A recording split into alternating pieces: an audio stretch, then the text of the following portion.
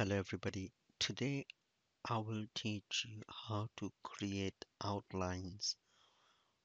First of all, we need to understand what is outline.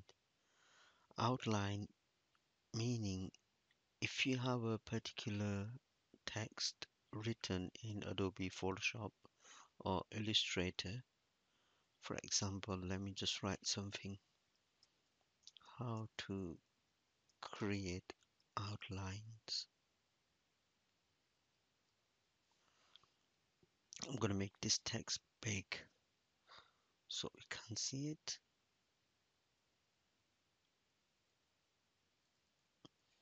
One S. How to create outlines. The reason we need to create outlines is, for example, if you've done some work on Adobe Illustrator and then you save it as PDF and you send it to printers, and if printers does not have a particular font,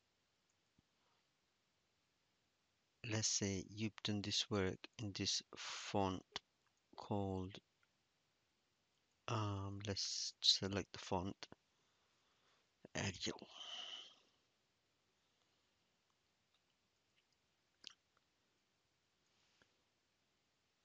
You've done this work in Adobe Photoshop and your font is Arial, and you save this work as PDF or maybe whichever format, and you send it to printers, and if they open this work and if they do not have this font, then they won't be able to print exactly as it shows on your graphics. So if you want them to see how it's written here without having this font, then you need to create outlines, right? So what does outline do? Outline converts the actual text into an object. So outline changes text into an object.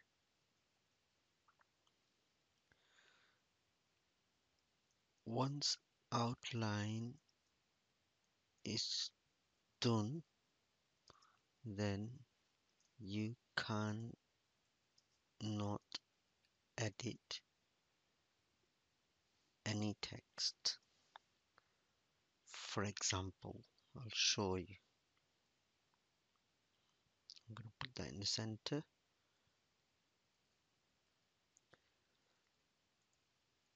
So you right hand click on it and then create outlines, or press shift control and letter O to, this is a shortcut to create outlines. O stands for outlines, or you go into type and there will be an option somewhere, create outlines, and again it shows you the shortcut shift control and O.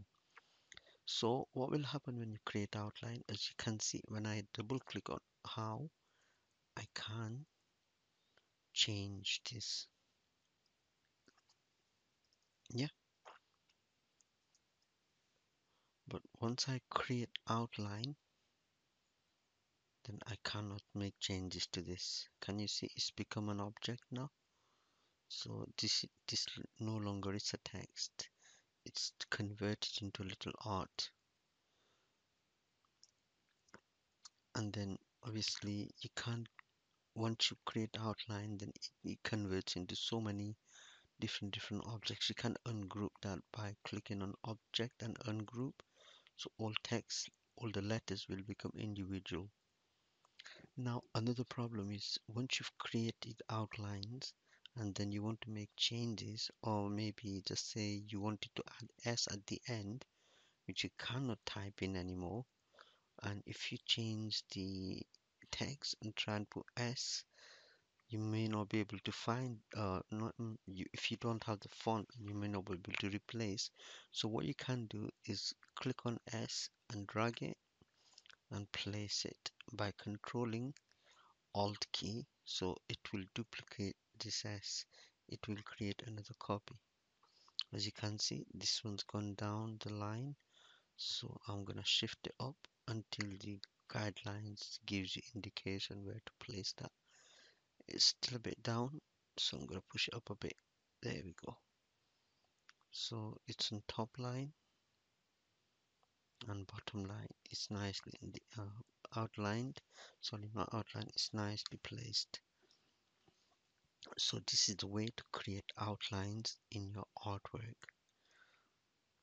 And you can change colors. For example, if you want to put all the O's in red, you can do that. There we go.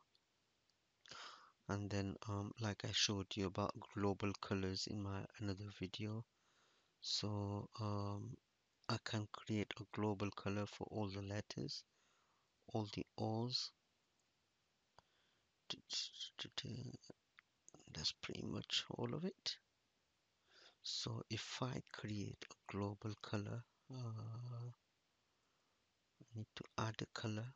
Once I need to create a group, and then once I create the group, I can add a color, then make it a global color.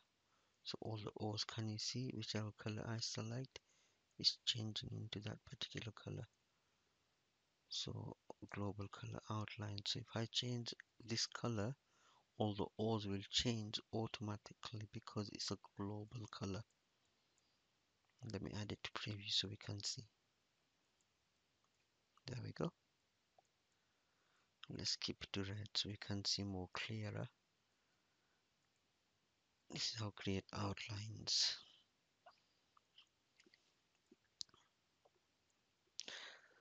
Right, okay. I'm gonna color that, and then I'm gonna put a little border around because I'm going to create a thumbnail to put it on this video. So I'm gonna make that a bit thicker, and I'm going to bring an outline tool.